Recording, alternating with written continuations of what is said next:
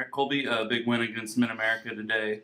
Kind of a slow first half, 26 points, and then you guys came back with 40 points in the second half. What was clicking offensively for you guys in the second half compared to the first? I don't think it was really like clicking. Like first half, we're getting the same shots. It's just second half we just stepped up and hit them, and we got guys that are in the gym like all the time. So like it's just getting up there and making the shot. Like we know they can do it, so we just got confidence. They're gonna shoot it every time. Even if they miss in the first half, then they're gonna go in the second half.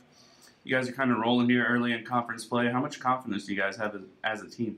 Enormous confidence. Like we're really deep. We got a lot of guys that can come in and contribute, and we all shoot the ball really well, and it's just fun out there playing with them.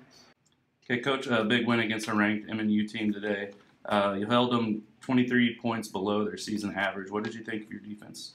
I thought that our defense was tough today and resilient. I mean, this was two tired teams really going at it, especially down the stretch, and I thought that we got two things out of it.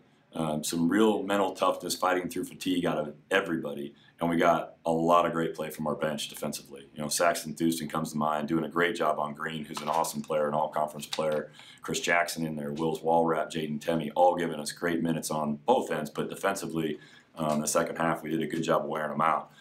Definitely our depth was there. And I liked our physicality around the rim. You know, we got a chance to contest when they were close. We blocked some shots. We did a great job of getting our hands on rebounds. I mean, it was ugly out there at times and a little sloppy, but you have to try to find a way to get through that adversity and not feel sloppy and not feel ugly and just keep grinding. And I thought our guys did a good job of that.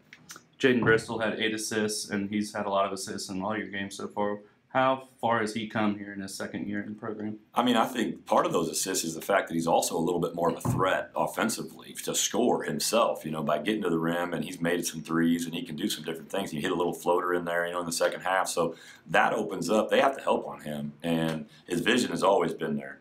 There's a maturity level that's a little better now than there was as a freshman, and that's just a minutes thing. The more minutes he gets, and he's trusting his teammates. But, you know, he's fast. He does a great job of finding people, and it's not always off ball screens. You know, sometimes it's just getting into a gap or getting downhill and creates for his teammates, and it makes some easy shots.